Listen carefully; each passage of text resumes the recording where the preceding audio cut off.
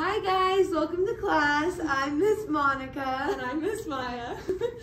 And we're going to be teaching you about your senses and how they help you with your brain and muscle movement. So first you have your smell, and then your touch, and your taste, and your vision, and your hearing.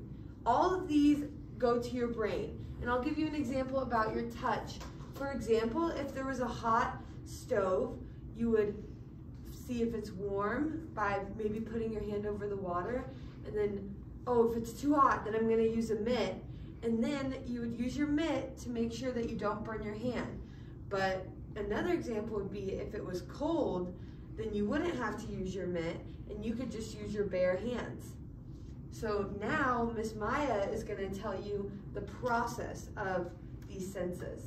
So all of these senses go up to your brain, and then your brain does a lot of different kinds of thinking, and then it's going to send a message out to your body, and it reaches over to your muscles, and it will tell your muscles, do I need to contract, which means you're going to create movement, or doesn't need to move. So if it does need to move, it'll be moving, it'll go to movement. So if that stove is hot, maybe you accidentally touch it, and you need to move your hand. So your brain will tell your muscles to move. And then sometimes when you're doing movement, like you'll have to either stop and you won't do any more movement, but sometimes if you're doing something, your brain will need more information. So you'll go back from your movement to your senses, and you'll start all over again.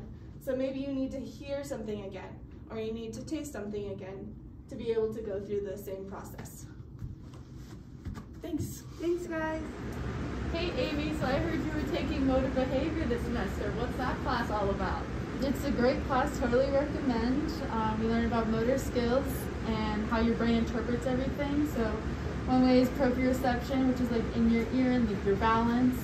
Another one is internal, so it tells you when you're hungry or when you're in pain. And then another one is your external receptors. And so that's with your vision, your smell, your sounds, what you touch, and all that stuff. And you know, example of that is like either like you're walking on ice or like skating on ice. And as you're skating, you're learning to get that feedback, and it travels to your brain and then goes down to your muscles. And so you're learning how to correct yourself. Another way is like just throwing a pitch, and you get your feedback afterwards. And so you throw it, and you just perceive it, and then your body recognizes what you've done after you've done your throw. So yeah. Interesting. Yeah. Hey, can you tell me about motor behavior and sensing? Sure, Dr. Lippman. So first you have a bunch of different receptors in your body. You have cutaneous receptors such as muscle, like Golgi tendon organs, which detect tension in your muscles. You have muscle spindles, which detect muscle length, and you also have proprioception, which is in your ear and kind of recognizes where your body is in space.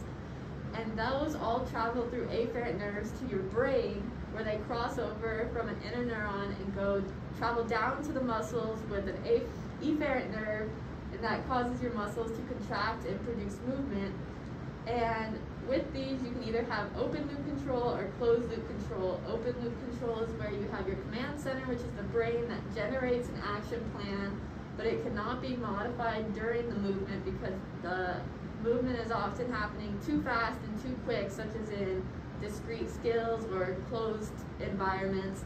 But in open or closed loop control, you can modify the movement throughout because you're getting feedback constantly, and you're getting, you're able to like reference to your desired goal, and then that sends an error signal back to the brain to be able to modify the movement and make a change.